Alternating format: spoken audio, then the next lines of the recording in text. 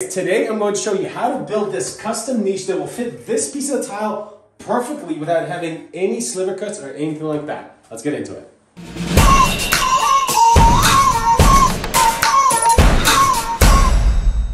Alright, so even though a niche is going in there, for us to start figuring out how to put it there, starts right here. This is going to be the tallest piece of tile that we're going to use, and this is going to be the grout line that we need. I have my laser set up right here in the door.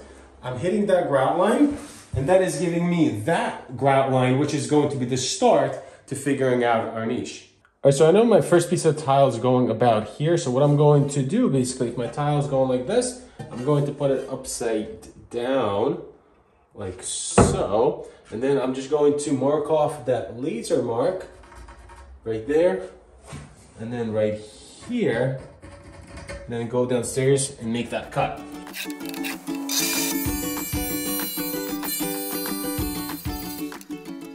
All right, so I got my piece in there, and now we can see that the grout line is right at the top. So now what I'm going to do is just basically build a little tower, kind of dry fitting this tower in here.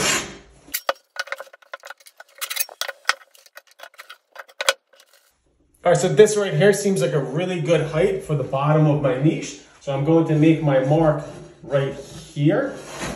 All right, so this is the bottom of my niche. What I'm going to do is I'm going to come down about 1/4 of an inch, because if I try to get it perfectly there, it's going to be really hard to actually, I'm not that good essentially. So I want to give myself a little bit more wiggle room, and I'm going to come down about 1/4 of an inch here to then allow for myself to be able to kind of have that flexibility here.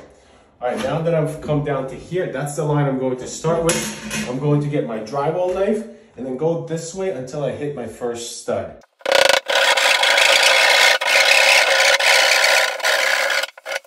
All right, so I hit my first stud right here. I'm going to come back 1/2 inch this way, which will allow me to wrap that stud and then make this line nice and plumb right here.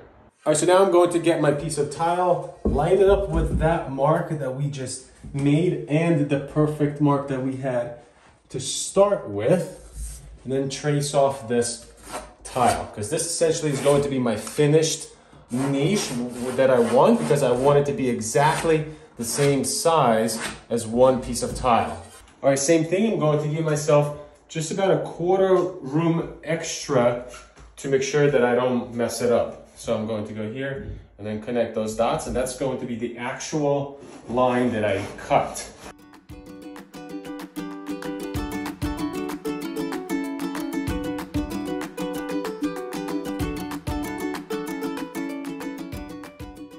All right, so, and then on this side, I'm also going to give myself about 1/4 of an inch room in order to make sure that I don't mess it up. Basically, I'm making it a little bit oversized so that when my tile from the side can kind of overhang it a little bit, and I make sure that I got it perfect. All right, so I knew that my niche was going into here. That's why this stud is already cut out. I also knew that it was going about in this area before when I was framing. We talked about that when we were framing. So I do already have a block in there, and I have a block in there, so I don't really have to worry about framing. If you have a stud in here, all you're gonna have to do is get a multi-tool in there. It's gonna be a bit of a bee to do it. It's gonna be annoying, but you can get it out and cut it out. So that's kind of what you see here. Next, we're going to start figuring out our blocking for here and then our drywall. So I cut a block that will go from this stud to the next stud over there, and I already got these 2 screws kind of preset so that I can not have to wrestle them, and they're that hard. And I want to make sure that this sits 1/2 inch below so that I can get my piece of sheetrock in there.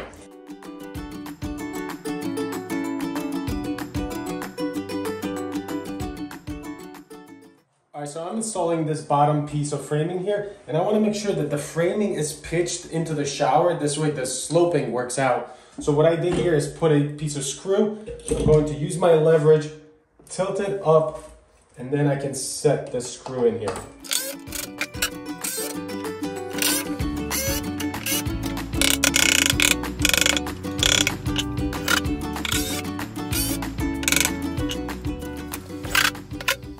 right, so now we just have to install this side block, and then I'm going to use my piece of drywall strips to then kind of trim everything out with the drywall itself.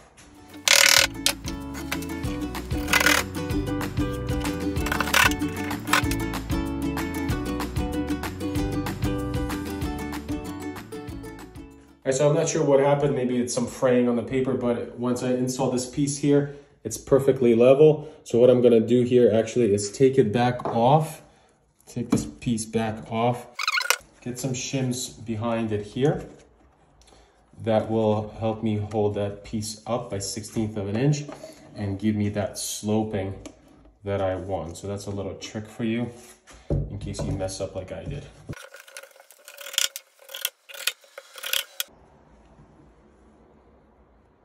All right, so now our sides are all drywalled out. And we're going to double check we did a good job. So we're gonna grab a piece of tile, make sure that it fits in here nice and loose this way and nice and loose this way. You see that this is about 3/4 of an inch up and down here. And I, again, wanted to make sure I give myself that flexibility to not have to get this perfectly. If I'm 1/4 of an inch up or whatever it is, I can always float that. All right, now what we're going to do is we're going to cut in the membrane for the insert.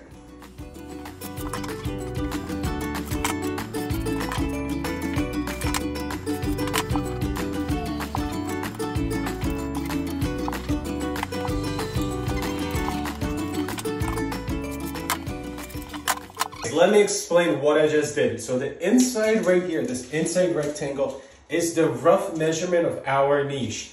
Then we have +8 this way, +8 this way. So 4 inches for coming back, and then 4-inch overlap onto our wall. Same thing this way, this is our width, and then we have 7.5 this way and 7.5 that way. Again, so that it overlaps. Now I'm going to get my scissors. I'm going to cut it this way and cut these squares out, and then we should be able to start thin setting it right in.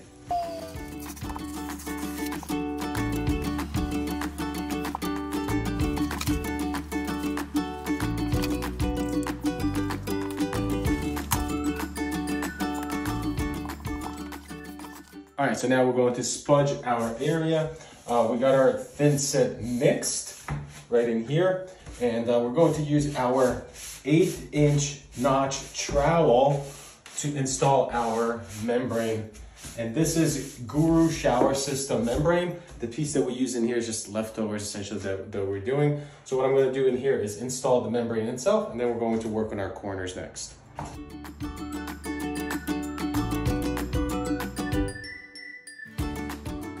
Anytime you're trying to do a tight corner, what you want to do is hold it with one trowel or whatever, hold it with that, and then use a putty knife to squeeze that out, and then you can just move it up. Because if I just go and pull on this right here, it's going to pull that corner with it, and we got no time for that.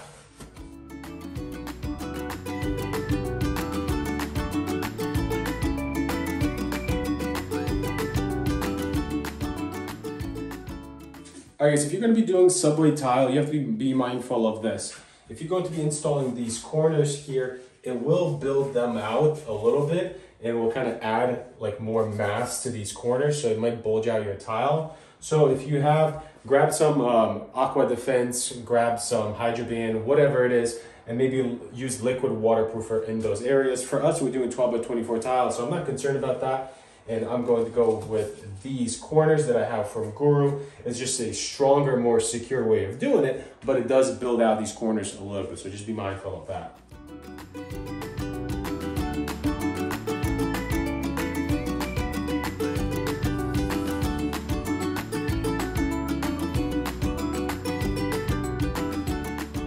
All right, guys, so we're perfectly level this way, and then we are pitched into our shower this way. So now our niche is exactly where it needs to be height-wise, sideways-wise. Tomorrow I'm going to show you how to actually tile it and make it look sick. So make sure to follow and subscribe. Let's go.